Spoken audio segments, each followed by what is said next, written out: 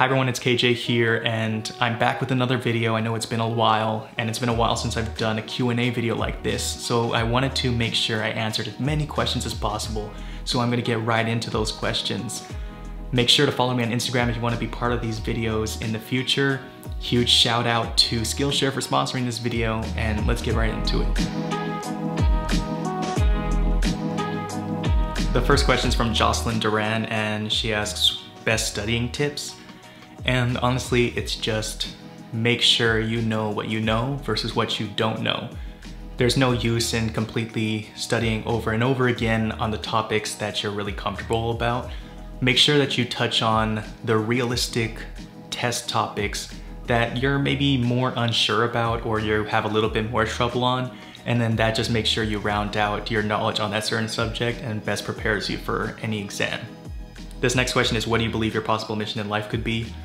Honestly, I think I just need to be able to touch as many lives as possible, and this YouTube channel is already a great step in that direction, but I hope to touch even more lives in my entrepreneurial endeavors in the future. So we'll see how that goes, but I just want to have a positive impact on as many people as possible.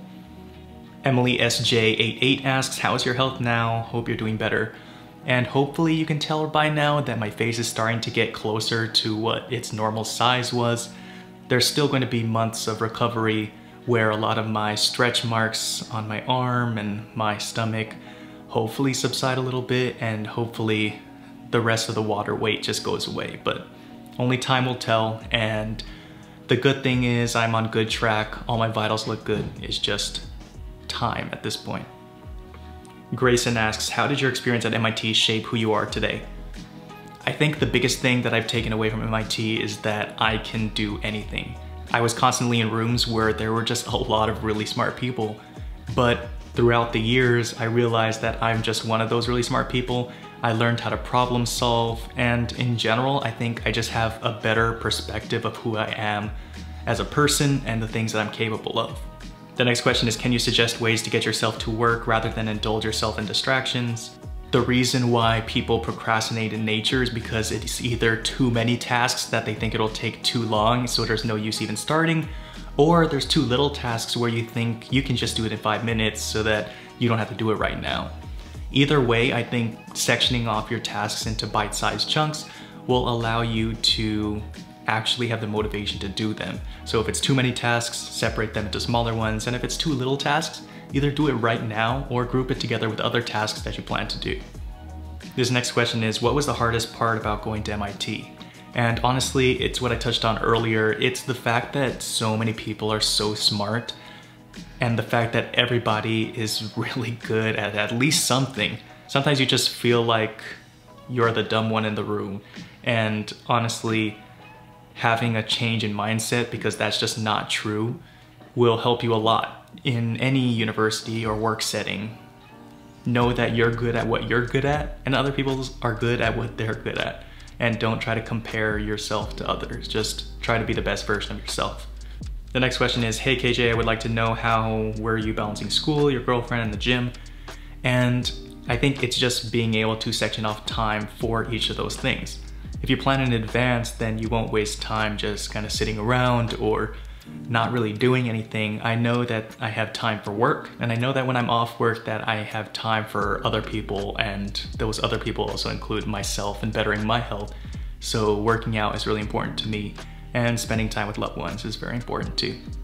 This next question is, hey KJ, what's the philosophy you followed, one day at a time or planning years ahead? Honestly, I was in the latter point of view before, where I would think that I need to have like a 5-year plan, a 10-year plan. But especially because of COVID, and especially because I've gotten sick this last year, I'm really just living every day like it's my last. I'm making sure that I'm continuing to do the things that I love, the things that I care about. Of course, it's going to be in moderation, and I'm not sacrificing my future or anything, but I am making sure that I'm enjoying the here and now and not sacrificing now just for the benefit of maybe a better future. I don't know. This next question is, things to do in college that will help me get a job right after graduation. Well, I mean, in life there's no guarantees, but the thing that I think helps people the most is having relevant experience in that specific field.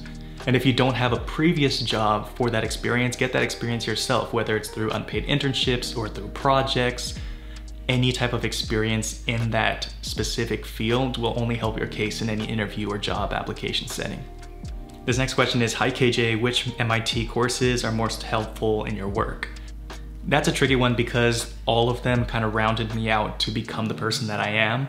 I will say that I really enjoyed public policy classes in my economics courses and general business classes that I took at MIT Sloan, in addition to, of course, the coding classes and physics classes that really helped in my day-to-day now. But I think in general, I really love the fact that I diversified the types of classes that I was taking, and it really rounded me out as an individual. Joshua asks, how do you continue to stay motivated through setbacks and challenges? And I don't know, I feel like there aren't any failures in life, whether it's like health failures or general failures in entrepreneurship or classes or something. I think they're all just learning opportunities, and in this past year when I got really sick, I just learned to really focus on the things that I really care about. And that meant I couldn't do as many things as I wanted to, but it did mean that I was enjoying myself more in the moment and spending more time with the people that I really care about. Johan asks, favorite meal to cook? Honestly, I've really loved using my air fryer, so any meal out of there, whether it's a nice air fried chicken and some rice and broccoli, or Michelle and I also really like to make homemade pizzas, which always turn out really nice. Cordell asks, do you own crypto? I don't at the moment because everything is consolidating right now, but I do believe that it's the future and I'm really bullish on the industry in general. So I will be investing in them in the very near future. I'm just waiting for good entry points as my other investments settle. The next question is, what is something you wish you knew about adulting? And I think the biggest challenge so far is that you're not going to be able to see the people that you usually see very often out of that college setting. And so everything really revolves around planning ahead of time, and different people have different schedules, and flights are expensive sometimes. So you really have to be deliberate with seeing the people that you used to see very often. And yeah, I think that's something that I wish I planned a little bit better in advance for that, and just investing early, because investing early will always help you out in the long run. The next question is, there are so many times I feel so overwhelmed in my academic time. Do you have any advice? Yeah, I think I've gotten very overwhelmed over the past couple of years, but one thing that really keeps me grounded is going to that other thing that takes my mind off of the work or academics that I'm doing, whether that's playing basketball, whether that's lifting, or whether that's just playing some video games or watching a movie. Just taking that time to relax a little bit will give you that extra bit of productivity later on. And that gets me to the sponsor of today's video, Skillshare. Skillshare is an online learning community with thousands of inspiring classes for creatives on topics ranging from design and web development to entrepreneurship and finance. With Skillshare, you can explore new skills, deepen existing passions, and get lost in creativity. I recommend productivity classes in order to help you stay focused, and also any class that gets you acclimated with the nuances of investing. I personally am really interested in the class Demystifying Cryptocurrency, Understanding Bitcoin and Beyond by Malcolm DeMars, the Chief Strategy Officer at CoinShare. Everything is tailored for efficient learning, so there's no ads, and new premium classes are launching all the time. This makes it really easy to stay focused and actually work on new skills.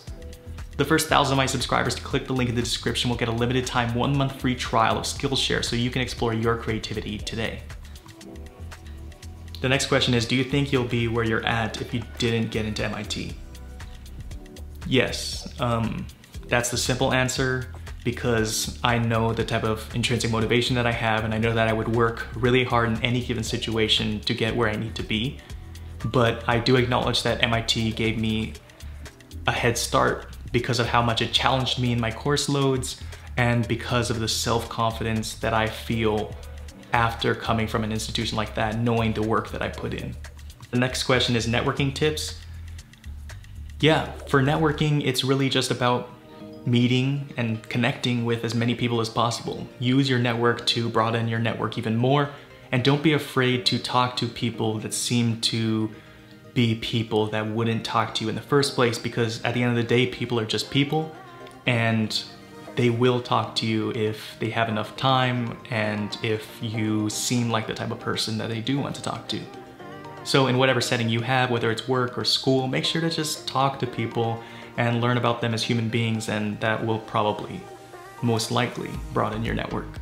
The next question is, I didn't have a solid background in chemistry throughout high school. Will I have problems in an aerospace major? No. The last chemistry class I took was in my sophomore year of high school.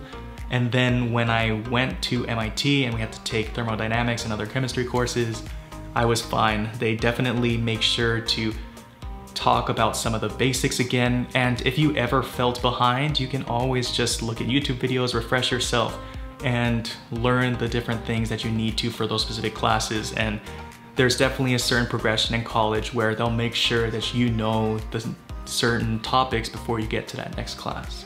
Next question is, how do you feel about the Lakers right now, and can we win the chip this season? Yes, it's a brand new team with a bunch of new players, and they're not even doing that bad. Right now, I think at the moment I'm making this video, they're about a half game out from the 4th place in the Western Conference. They're fine. The next question is, what's the best experience you gained during your medical emergency? I think the best experience was the fact that all of my loved ones cared so much about me and were always checking up on me, and I never felt like I was alone in the whole process.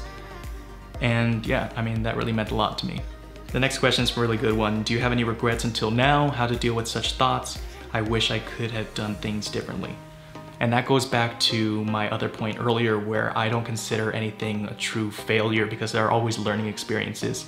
So I don't really have situations that I regret because I use those situations to take some life experience out of it or take a life lesson out of it. And then I can transform that regret that other people may view it as and transform it into something that pushes me forward and has me learning from those mistakes so that I can do it again more efficiently in the future. This question is, in this world only educated people become successful. Is it true? If not, what matters then? I don't think it's true. There's a bunch of successful people out there that didn't even finish school or didn't even go to college in general. There's athletes that are successful, there's tech entrepreneurs that are successful, and there's general business people that are successful that didn't go to school. I think what really matters is the intrinsic motivation that you have within. If no one needs to be there to tell you to work hard, I think those are the people that are going to be successful. And it doesn't matter whether they went to school or not, they will find a way to do what they have to do to be successful. So that's all the questions that I'm going to answer today. I didn't want this video to be too long. Again, make sure to follow me on Instagram because that's where I poll my followers for the questions that are featured in these types of videos. Also, make sure to subscribe to this channel for more quality content moving forward. And as always, thanks for watching, and I'll see you in the next video.